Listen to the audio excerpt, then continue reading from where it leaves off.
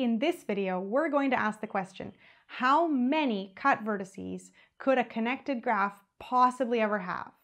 If you don't know what a cut vertex is, or if you want a reminder, click on this video or see the links in the description below where we talk about the definition of a cut vertex. Now, just to get started, let's think about a couple of extreme examples. If I think about the complete graph on n vertices, that means every pair of vertices has an edge between them, then there cannot be any cut vertices. Removing a single vertex from a complete graph does not disconnect the graph. On the other extreme, think about a path on n vertices where n is at least 3. Then, neither the end vertices are cut vertices, but all of the interior ones are cut vertices. So that graph has n-2 cut vertices. Could you ever have a graph which is connected and has more than n-2 cut vertices?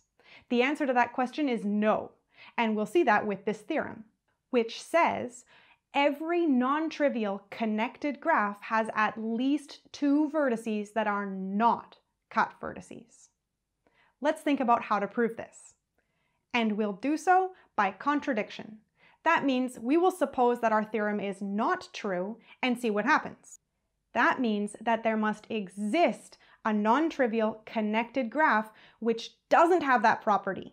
That means that at most one vertex is a non-cut vertex.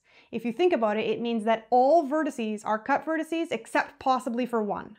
The trick is to take 2 vertices, u and v, whose distance in the graph is equal to the diameter of the graph.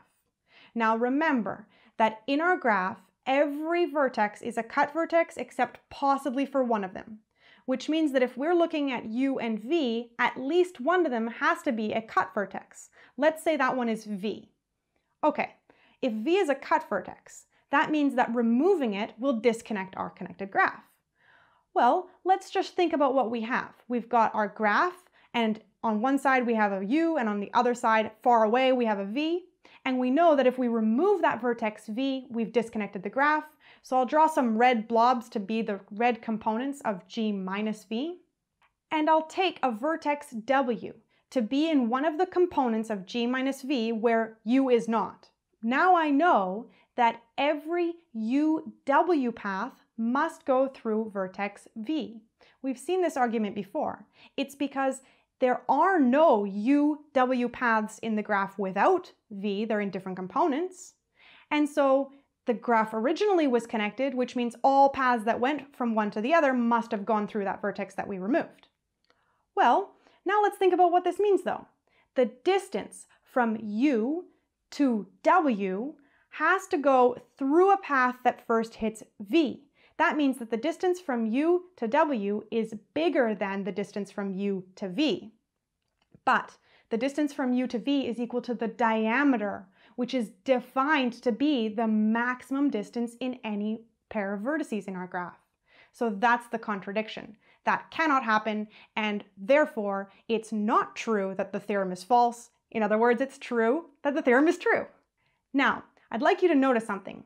This proof actually showed that if you take any vertex that's a peripheral vertex, that vertex cannot be a cut vertex. That's what we actually showed within the proof here. So that's an interesting fact. So I hope you've enjoyed this video. Beside me are some links to the first part of this video where we define cut vertices, and also a link to a video where we talk about the ideas of diameter and periphery and all of that stuff. So I hope you've had fun, and I'll see you next time.